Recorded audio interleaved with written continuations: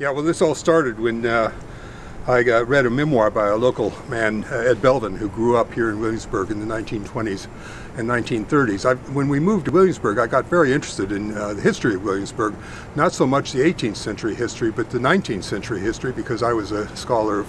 19th century British poetry. So I've kept my eye out over the years for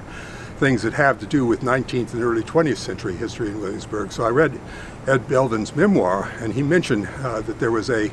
18th century cottage that had been moved down the street from the site of Brown Hall to this site where we are today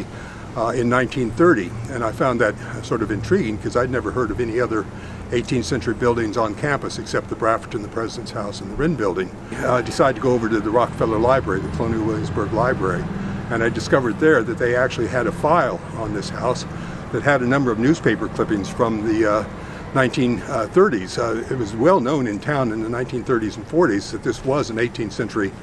structure, and pretty much forgotten after that, I guess. But anyway, I saw some photographs in that file that showed this structure,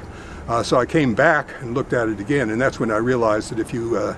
took the additions off at each end and took the roof line and moved it back to the way a cottage roof would be, you could see what an 18th century cottage looked like, and I was here. I began to realize that there was a possibility that it might have been